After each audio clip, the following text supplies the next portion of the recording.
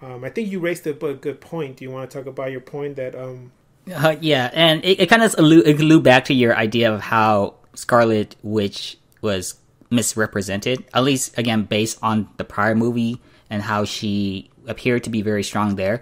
And I'm going to talk more about the beginning part of the movie in which she had a scene with Vision, but I'm going to mention the battlefield part where she was in the lab with Vision while the Infinity Stone was getting taken off of his forehead, and they didn't want the enemies. They didn't want to invade the laboratory because she was there. But the instant she went onto the battlefield, that was when they invaded the laboratory. And to me, that made me feel like that Scarlet Witch was a threat to them, and that she was actually very powerful. So I kind of got the idea that she was pretty strong there. But then going back to think about that scene at the beginning where her and Vision were in Scotland, and two of the Thanos children, what were they called? Children of Thanos? Yeah, children of Thanos. They appeared to, of course, retrieve the Infinity Stone from Vision's forehead, and they were getting their butts kicked. I'm talking about Scarlet Witch and Vision, that is. Like, they were just getting manhandled, and for, again, somebody who is as strong as Scarlet Witch seems to be, and for a character like Vision, who was in the possession of an Infinity Stone, granted, he got stabbed or whatever, but still, he was in possession of an Infinity Stone. And for them to get manhandled like that, to me, it made me kind of, like, back out, as maybe that's how we describe it, like back out from just being immersed in the film and start thinking this shouldn't be happening, right? I'm right at that point. I was just, criticizing the film for what I was saying. It's like, I thought the Infinity Stone was supposed to be like, even just being in possession of one of them meant that you were like very powerful, but for them to get manhandled like that, it just made me feel it didn't make it feel believable. And then to add on top of that, then you have when Captain America and Black Widow and what's the other guy? The Falcon. I forget. Falcon. Yeah. When they showed up, and then they started getting the upper hand because they know how to fight, physically. They didn't have no new powers. They just. It's Black Widow, man. Come on, she knows everything, and she's Scarlett Johansson. Come on. No, I agree with you totally. I totally agree with you. That was, for me, that was bullshit right there. Yeah. I'm not sure if that's being nitpicky, but I just didn't find that believable for people, for characters like Vision and Scarlet Witch who have the ability to who has powers, yes. Like nothing like, and then for them not to at least have like an edge in any regards with the Infinity Stone, and then with Captain America, and then just knowing how to fight physically and get the upper hand on these two guys who appear to be extremely strong. I mean, I don't know. Again, I'm sure not being nitpicky, but I don't know. Well, just to play devil's advocate here, they did disarm them and use their own weapons against the children of Thanos. And plus, Captain America, it has a serum in him. So, but the one that I can't make any reasoning for is Black Widow, because she has no powers. she's one of those just seductive spies. That's how I see her. She does have her not web shooters, the little poison darts that she has in the comics and everything. She's a great secret agent. That's why she's in S.H.I.E.L.D. But yeah, I see her more like a Red Sparrow. If you've seen the movie Red Sparrow, it's more like that she can disguise herself emotionally and stuff like that. But yeah, I agree with you. I don't see how they could have came in and, first of all, how did they know where they were? Weren't they hiding? Like Captain America, Falcon, and Black Widow? Wasn't it mentioned? I'm sure if I'm being right here, but didn't they mention like they were actually keeping an eye on them, but they were just being very subtle about it? Mm-hmm. Or not? They were trying, but then like when it was time for them to actually take action, that they actually did. I'm not sure if I'm wrong about that. But maybe they did mention something like that. I think I saw it. Yeah, I remember that. I think it was Captain who said like, at least good thing we were keeping tabs on you or something. Yeah, mm-hmm. I think that's right. Okay, so back to more things that we're going to pick about. Close to, right after that, with the battle between Doctor Strange and one of the children of Thanos, when they're trying to take the stone away from him, and they're fighting in New York, the children of Thanos captures Doctor Strange, takes him on his donut ship back to rendezvous with Thanos. Iron Man gets on the ship along with Spider-Man. Here's the thing. They start talking. Tony mentions that he's known about Thanos, or knows the power that Thanos has since the New York incident, because he saw it either in his mind or tapped into mind, whatever. So he knows the capability of him. And I think you said, yeah, but he doesn't know how strong he is. He's never seen him. Which leads me to my next point. Wouldn't you want to go with more than just 3 people, plus actually 2 superheroes and 1 in training, if you want to say that Spider-Man is still like in training? My idea, and here's what I would just assume because of what I know of Doctor Strange in the movies, not the comic. In the movie, he has the ability to open a portal to anywhere on Earth. Wouldn't he tell Tony, hey, Tony, thinking this spaceship is leading us to Thanos? Am I correct? Yeah, you're right, Strange. Okay, give me a tracker so I know where you're at, and I can open a portal to the spaceship. Meanwhile, I'm going to go to Earth, let Bruce Banner, the Hulk, and let him talk to him and tell him, hey, call Captain America, get all the team together in one center location, and when you're ready, hit me up. I'll open a portal. We all rendezvous in the spaceship, and when we show up with Thanos, we're going to be like, bitch, we're here.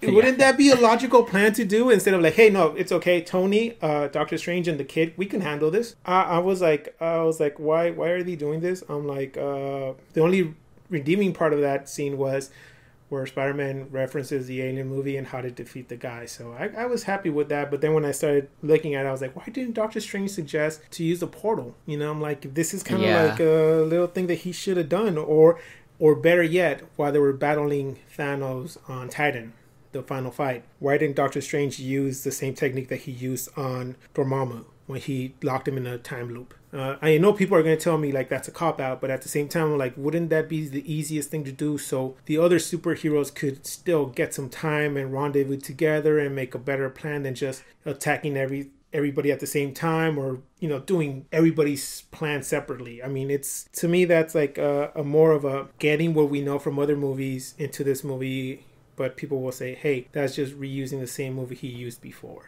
Yeah, I mean, those are pretty valid points. More like, the what if stuff, but then at the same time, it does make sense for them to have gone those routes. For me, it was, I started thinking that way when Doctor Strange used his ability of the stone, his time stone, to foresee the future and all the outcomes. And then he saw one future in which, they lived and they won. And I thought to myself, couldn't he have done this a while ago? Like, why did it have to be then and there? Was there like some restrictions?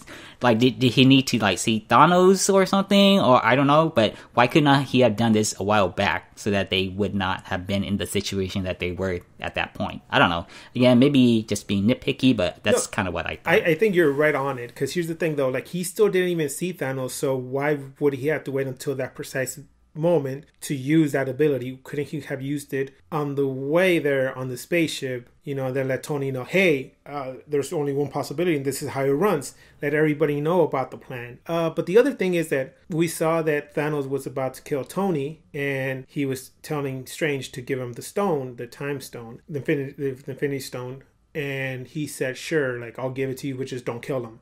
I think the reason was, leading back to what you were saying, that he foresaw the future. That is how it needed to be. He needed to give the stone for Tony to live in order to collect all the stones, which led him to snap his finger, which led him, okay, this is a spoiler, this is the after credit, that led to everybody disintegrate, which led us to see Nick Fury also going to disintegrate, but before then he paged Captain Marvel. So in my mind, leading back to what Strange said, I needed to give him the stone. It had to be that way. This is the way it needed to be. He referencing that timeline. This is how it has to go down in order to call Captain Marvel, in order for you to live, because you guys are going to be important in the final fight or the final chapter, which is the way they beat him in part 2, I hope. But I mean, this is how I saw it. This is him referencing, this is what I saw. This is how it had to go down.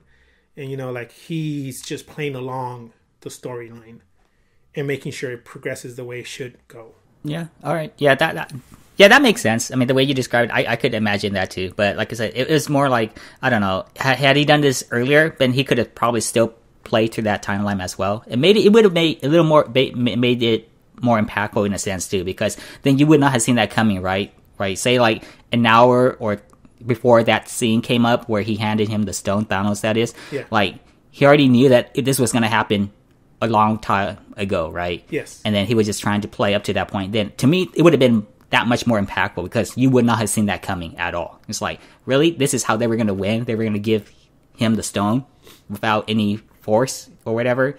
Like, that would have caused so much, like, drama between, like, Tony Stark and Doctor Strange, I would imagine. It's like, I thought you saw the future in which we won, so why are you handing him the stone after all this time? Yeah. Rather than it being kind of an in the moment kind of thing where it was just like, you know, maybe moments before Thanos showed up that he saw into the future. Yeah. So I guess it's more about impact, I guess. Yeah. Okay, my next thing is going to talk about Thanos. So do you really think Thanos is that bad of a guy? Because I mean, let me put it this way. Let me tell you what I think first. Because I mean, Thanos is a bad guy, but not that bad of a guy. Because if you squint and you kind of look at it from an upside down position, you kind of see the good in him. I mean, he's doing something bad, but he has the best of intentions for people. Referencing back to Gamora's planet, he had to destroy half of the population so half of the people can live and, you know, prosper. And now they're happy and their planet's saved. Before, everybody was starving. So he sees it his way, like, hey, I did a good thing, but Gamora's pointing out, like, no, you killed half of the people. That's a bad thing. But he's always going like, no, but I did the good thing. Look, they're alive and they're happy and they're thanking me. So I did a good thing. What do you think about that? Can we see Thanos as a good guy, or do we just see him as a bad guy? I definitely don't see him as a good guy. Okay. I see him as a bad guy, but he does have human characteristics of him that makes you as an audience sympathize for him for what he's trying to accomplish, despite all the evil doings that he's doing. Because I mean, regardless of his intention, he's still killing people, and that in itself is bad. That's just not acceptable. Exactly. But in terms of his reasons, though, I mean, like I said, you kind of sit back and you kind of think about it. He's trying to preserve life by, well, he calls it randomly killing off people. He's not being picky. Yes. It's a little contradictory at the same time because he did keep Gamora alive. So it's a little hypocritical there, but at the same time, he actually he came to love Gamora. We recognize this, of course, when he went after the Soul Stone, in which the Watcher, I believe it was Red Skull. Yeah, he told him that in order to get the Soul Stone, that he needed to trade his soul for his soul, somebody that you loved. And so it was funny that Gamora, and for me too, at that point, when I saw it, I was like, the joke's on you, Thanos. You don't love anybody. How are you going to get this Soul Stone? The universe has judged you. And yeah, and I was like, on Gamora's side, I was like, oh my god, Thanos is not going to be able to get the Soul Stone. But then you see Thanos with tears, and then Red Skull is saying, like, he says something along the line that his tears isn't for himself. Then you realize it was for her because he was going to lose his quote unquote daughter. Yes. And then that was when it hit Gamora. Yeah, I mean, and then Gamora realized that, she didn't see this completely. Like, she just thought, Thanos was not capable of loving somebody, and now she's in this position in which she's going to be the sacrifice so that he could get the Soul Stone. And that was when she tried to kill herself by stabbing herself with like the dagger or whatever. But then, of course, Thanos used the Reality Stone or whatever to just trick her. And then, he tosses her off the cliff, and then he obtains the Soul Stone. So, again, in that retrospect of him having human characteristics, I feel that, at least me, as far as I'm concerned, I'm pretty sure other people feel the same way, he does retain human characteristics that makes me feel sympathetic towards him. But in retrospect to your question of whether he's a good guy or a bad guy, he's still a bad guy, though. He's just doing it to the extreme level in which he's pretty much committing, not complete genocide, but yeah, it's still pretty bad.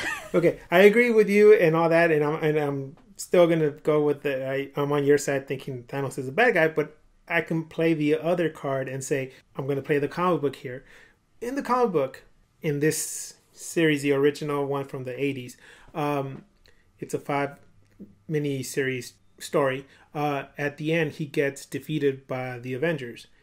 And we see him almost scene by scene as the last part of the movie, where he goes and sits down and he overwatches the valley, and he sits down and finally he's at peace, like, or he's relaxed and saying like, my task is done, I can rest now.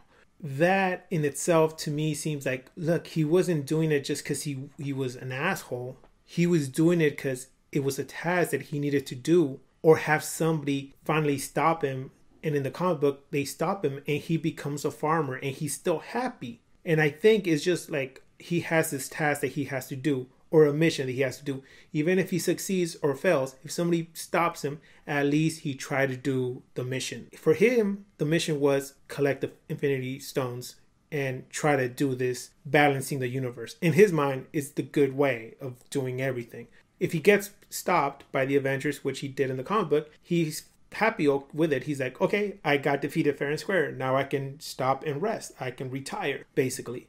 So I can say that he, like you said, he does have human emotions. He does care about people the way he kept Gamora, and he loved her, especially since the beginning, because we saw this in the flashback when he picked her and said, you know, come over here, and behind her you see her people are getting slaughtered. When she tries to turn to see, you know, what they're doing, he gently like turns her head around and says, no, look over here. Like, he's still like trying to protect her from the evils of whatever he's doing. In that sense, to me, is like, look, he wants somebody to love. He finally found it in the little girl and says, like, I can start with her. I have love to give and I can give it to her. Even though I'm doing this mission that I'm doing to kill half of the universe, I can still show some love. So to me, it's like, in his mind, he's the good guy, and just people are not seeing it through his eyes. But like you said, that's the tyrant way of analyzing and giving validity to somebody's quest to kill people, you know. So I'm just pointing it out that maybe Thanos, he's doing it because he genuinely thinks that it's the only way of doing it. And if somebody stops him, guess what? He's going to accept defeat too. He's going to be like, you defeated me. Good for you. I'll stop.